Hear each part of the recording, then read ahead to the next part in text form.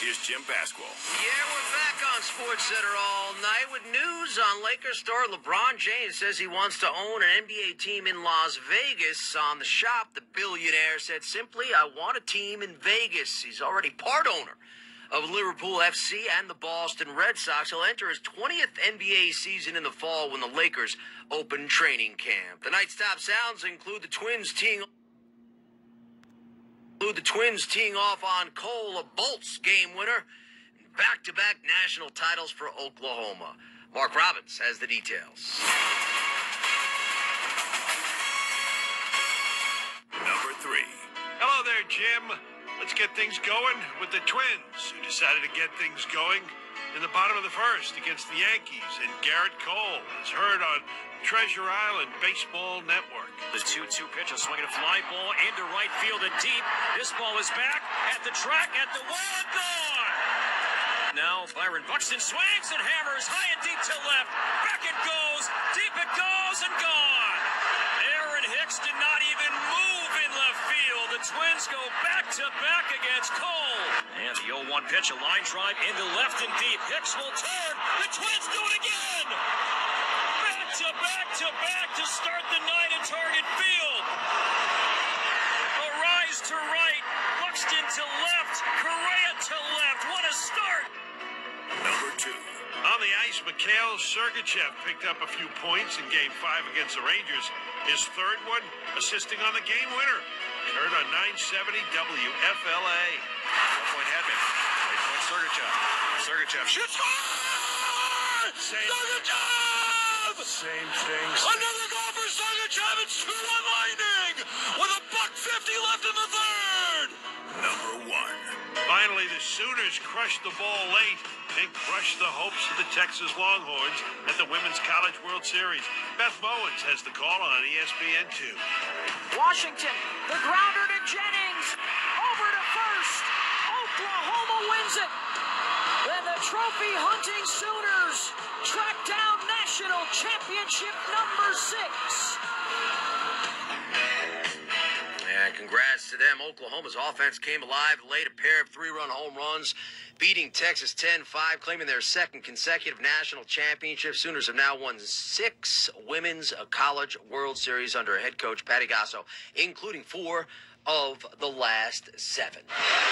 Next delivery, and Shohei swings at this one, lifts the ball high, and he hits it deep out into left center field. And that ball is out of here. He did help his own cause. Here on this Thursday, it's showtime.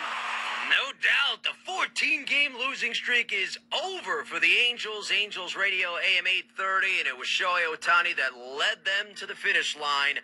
7 stellar innings on the mound, that 2-run home run, and a 5-2 win over the Red Sox. 1-2 pitch.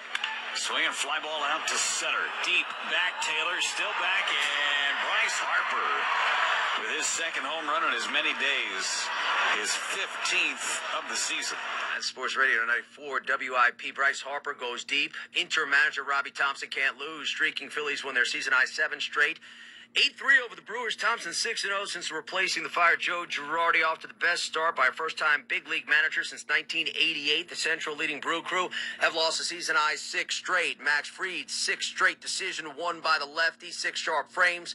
Braves earned their 8th consecutive win, 3-1 over the Pirates. So the Mets lead the division, but Atlanta and Philadelphia behind them, riding 8 and 7 game win streak. Shane McClanahan allowed 2 hits over 8, 9 Ks. Rays sweep the Cards 2-1. Steven Strasburg gave up 7 runs in his return from a 1-year absence. Marlins 7-4 over the Nats, finish off a 3-game sweep. The Fish had been 0-12 in 15 games started by Strasburg since May of 2015. Of course, it is Game 4 NBA Finals tonight.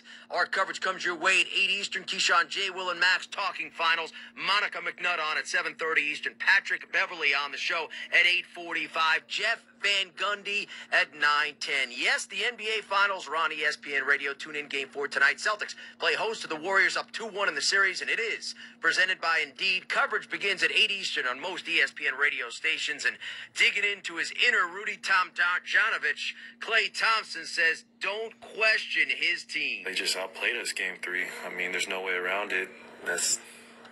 we're gonna, the best part about the playoffs is how you respond, and never underestimate the heart of a champion, and we have a lot of those. Yeah, they have won championships, no doubt. Keyshawn, J. Will, and Max this morning talking NFL as well. David Kaplan on at 6:30 Eastern. Jeremy Fowler at 7:15.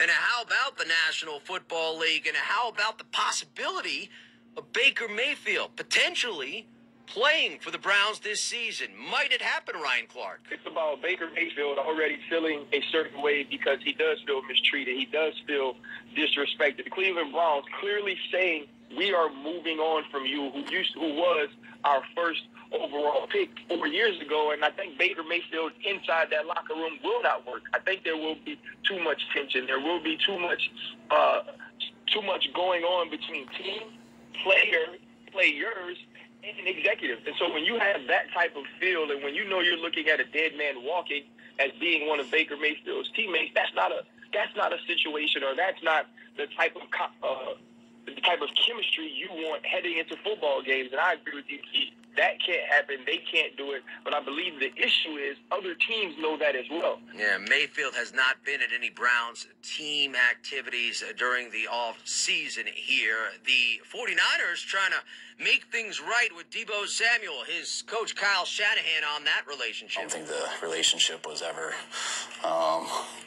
too far away to not get it back to normal, and I think we're working on that. Anytime you're away from each other for a while, that's always harder, but it's good to get him back in here and start getting him around the guys again. Yeah, Deebo Samuel looking for a long-term deal. Nothing has been struck as of yet with the 49ers, but they will not trade him.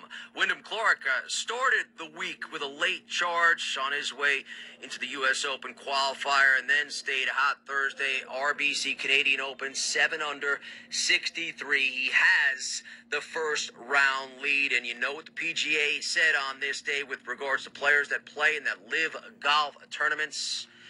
If you do that, you don't play in the PGA, so give up your card. Thanks for staying up all night. For producer Nick Carty and technical director Jared Hughes, I'm Jim Basquill. Again, tune in Game 4 NBA Finals tonight. The Celtics play host to the Warriors, up 2-1 in the best of 7. Our coverage begins at 8 Eastern on most ESPN radio stations. And, of course, the health of Steph Curry will be a major storyline coming in. They'll look ahead at Game 4 with Keyshawn, J. Will, and Max next. Coming up next, Keyshawn, J. Will, and Max on ESPN Radio. Only one sale.